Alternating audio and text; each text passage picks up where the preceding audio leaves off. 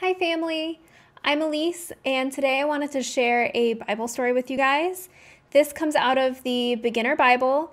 It's based off of the Sermon on the Mount, and I really like this one because it teaches us about not worrying, which is really important in this time. And this comes out of the book of Matthew, chapter 5.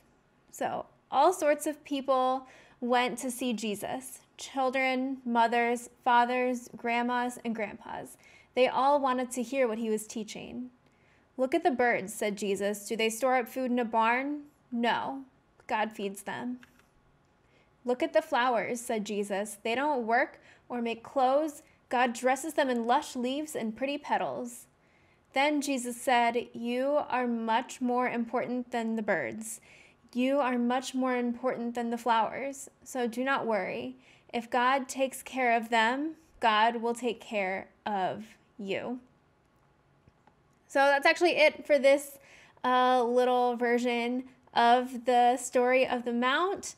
Again, I just really like this telling of it. I know there's so much more to it, but I think this is a great way to share it with your kids.